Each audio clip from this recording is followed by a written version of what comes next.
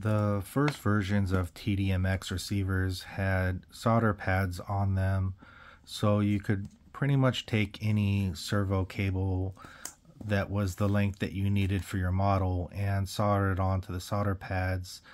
But the newer TDMXs come with a connector on them with some fairly short leads from the factory, and we've had several people ask whether we have longer leads for these. We do have some, but they have a non-standard connector on the end of them, so you would have to cut this connector off and re-crimp on some new servo connectors to plug into your model. You could as well just cut the leads off of the end of here and solder them together with here and heat shrink each individual wire to extend the leads.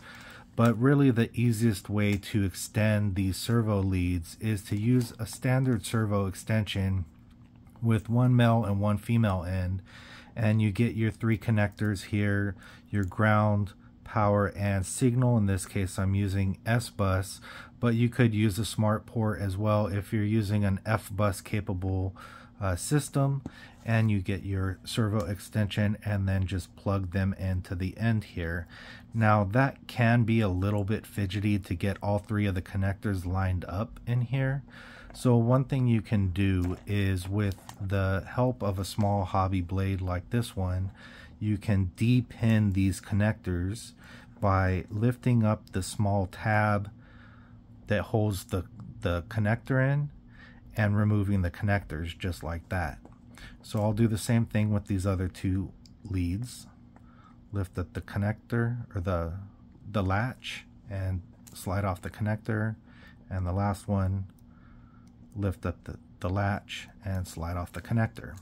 Now with the regular connector ends exposed, you can get your 3-pin standard servo connector and just slide it over the top.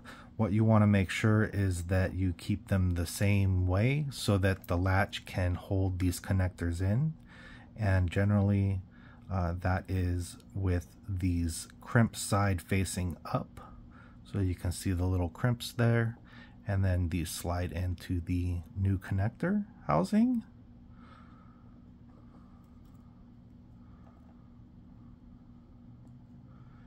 And then I generally like to just make sure to press those latches down to make sure that they get seated in there correctly.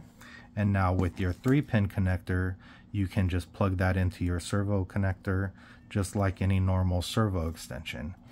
If you're worried about the two connectors becoming separated, you can put some hot glue here to keep them together, or you can use a piece of heat shrink and heat shrink the two connectors together.